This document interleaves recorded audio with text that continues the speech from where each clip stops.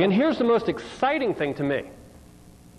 This is the part that really applies to the concept of health and wellness and understanding the Randy Johnson story. I'm getting back to that story.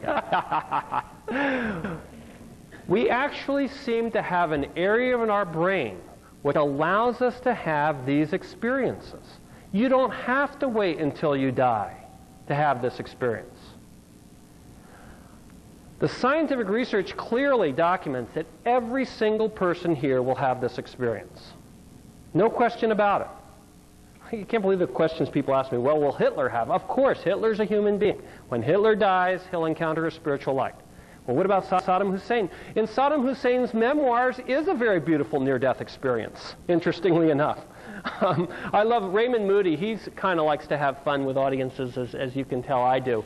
And so Raymond Moody, when people ask him, well, what's the most moving experience you've ever heard? He tells them Saddam Hussein's experience, just to give them a little tweak. Because, see, we have all this moral overlay. Well, you know, good people must have it, or maybe good people just have the good one and bad people have the bad one. Absolutely not. You die the life you live. Who has hellish experiences? Not bad people. People who live in the Bible Belt. People who believe in hell.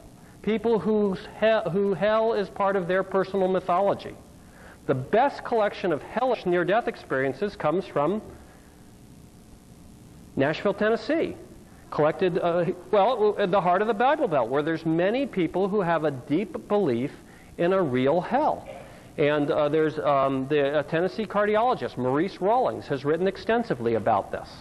I don't find that surprising at all. No different than I found, I wasn't surprised that people in Africa had African near-death experiences, filled with African mythology, filled with an African interpretation. Interestingly enough, in Africa, many people did not perceive the experience to be pleasant at all. They thought that they were bewitched. They thought that there was something wrong, that they were still conscious when they were dying. All of that is the cultural clutter, and that's what you have to push away. What you need to know is that we have a large area of our brain which is clearly responsible for allowing us to have this experience. And this experience involves a communication with something that most people call God, and that it's absolutely physically and spiritually healthy to have that type of communication. Well, what is this area of the brain?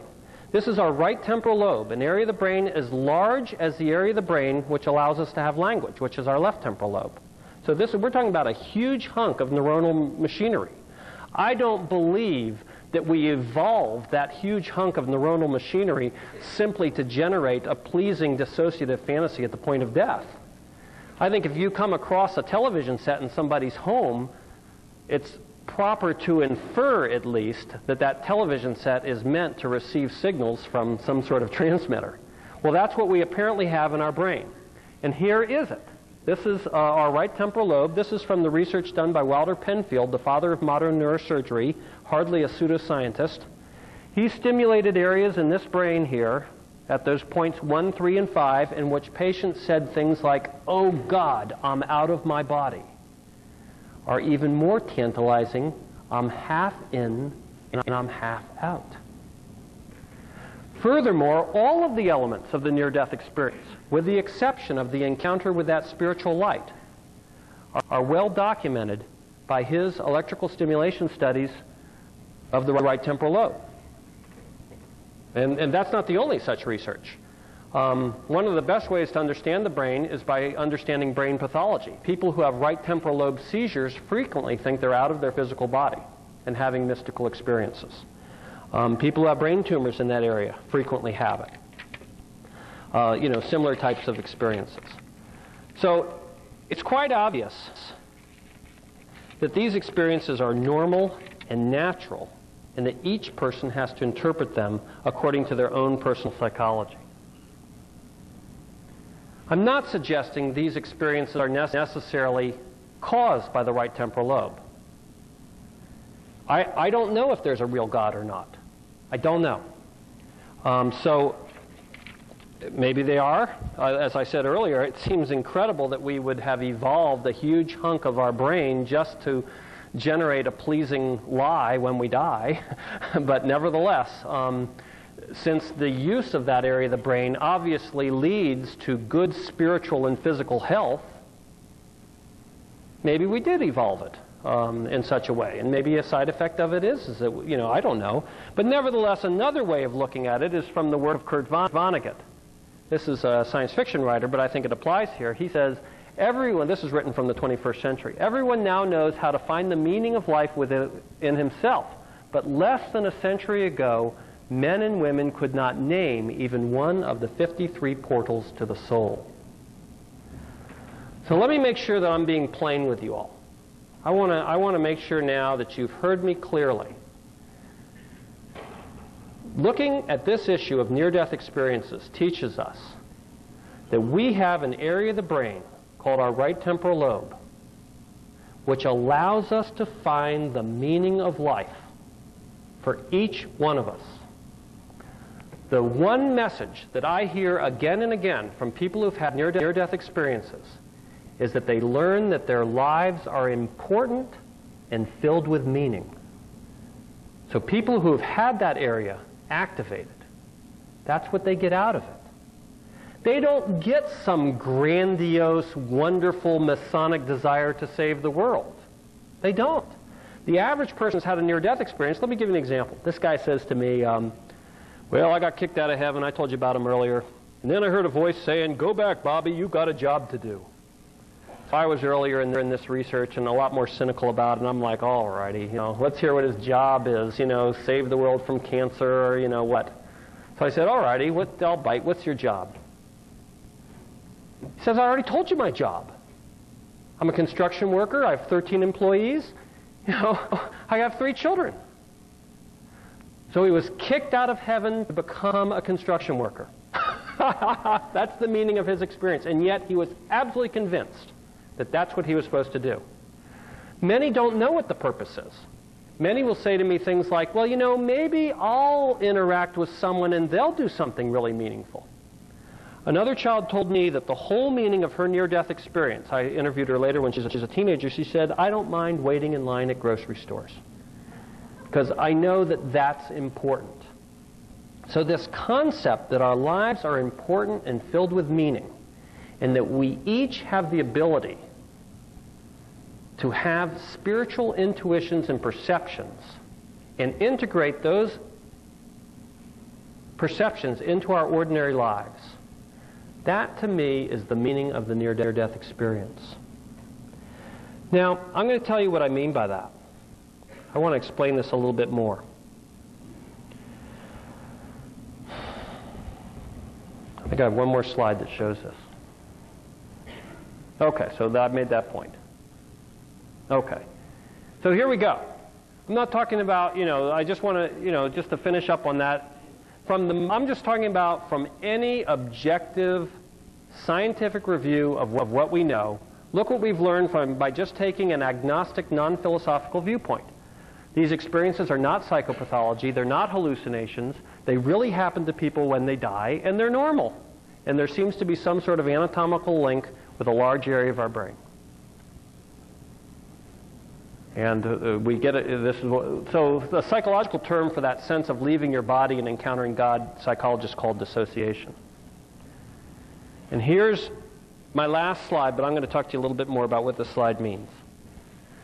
See, here's the hallmark of the valid near-death experience. If you want to know if somebody is really giving you a near-death experience, they started off by saying, you'll think I'm crazy, but this is what happened to me. That's because we have come to associate these experiences as being pathological. And we've forgotten that spiritual experiences are natural and normal. So near-death experience, in my mind, validates a wide range. Since I work with death and dying, primarily I'm interested in more of the dying visions. Premonitions of death.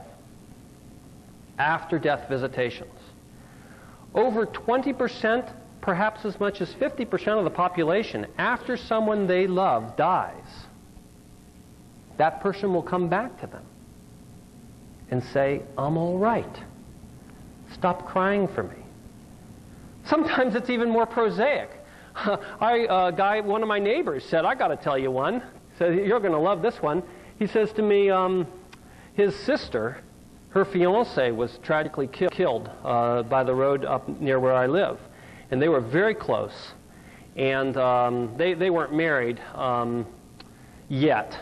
And furthermore, she had a son from another marriage. So she had become very close. The boy had become very close to this fiance who was then killed. This fiance came back to discuss woodworking projects with this young man. She didn't know anything about woodworking. He was fascinated by it. And so he said to her one day, oh, don't worry. Michael always comes and helps me. He tells me what to do.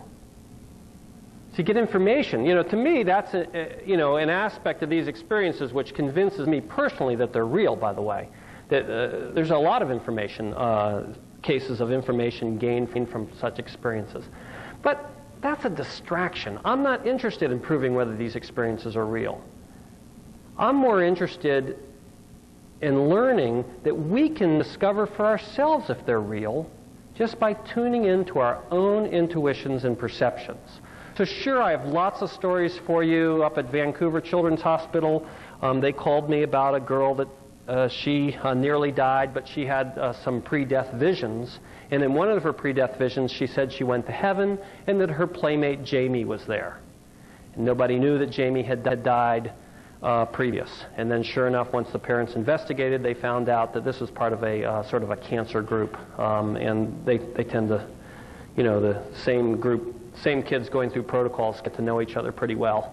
And nobody had known that this other girl had previously died of cancer until it was revealed in this pre-death vision. So, you get information from these experiences. But the important thing for me is that people not dismiss or trivialize or ignore the experience. In the medical field, we call these after-death hallucinations. And yet, I believe by simply validating the experience and letting people know that they're real, they seem to be mediated by a part of the brain. I'll tell you what I tell people when they tell me, gosh, my husband died and now he's been coming back to me and I think I'm going crazy.